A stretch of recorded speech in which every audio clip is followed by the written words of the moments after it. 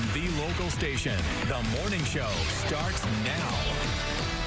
Well, it's something we all do at least once a week, sometimes more, but American families struggle to pay for clean laundry. In fact, 1 in 4 households that live on less than $40,000 a year do not have a washing machine at home. According to Feeding America, 34% of low-income families struggled to afford basic household necessities.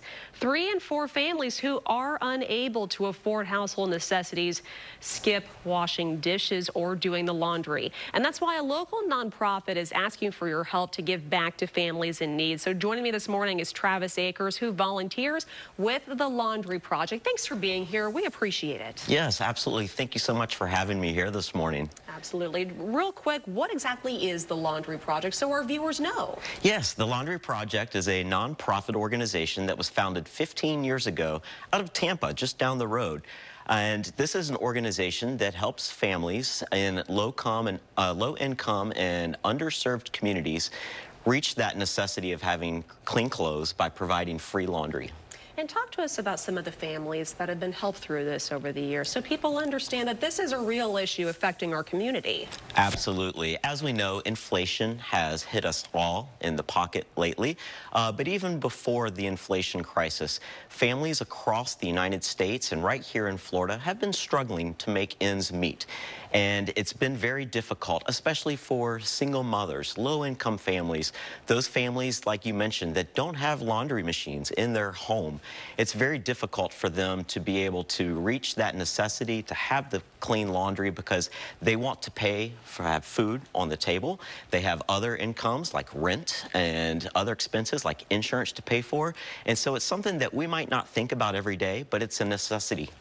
And there are some events coming up very soon that our viewers need to know about. Tell us about them, Travis. Absolutely. Thanks for asking. Next Saturday on the 29th from 9 a.m. until noon right here in Jacksonville, we will be holding 2 Laundry Project events, one in the South Side and one in Moncrief on Bay Meadows and Sotel Road. And we're very excited that we will be hosting those events. All volunteer driven. We will have volunteers that are providing free laundry for the customers of those laundromats. And we'll also have volunteers who are entertaining and playing with the kids that show up with their families. Well, that's wonderful. If somebody wants to give back and they want to volunteer, how can they reach out? Laundrybycurrent.org is our website, and that is where you can go to sign up to volunteer. You can also donate on the website there. All of our projects are donor-driven, whether it's from businesses or individuals. Each project costs approximately $2,000 to provide that service in our communities. So we welcome people to sign up. We love having new volunteers. We love having returning volunteers. And also, donations are welcomed. This is our 15th anniversary. And so we are asking anyone who donates, if they have the means, to maybe chip in $15 this year. That is wonderful. Travis, we have about 30 seconds left. Talk to us about what this means to you personally. For me, this is just a small way to be able to give back to a community that has given so much to me and my family.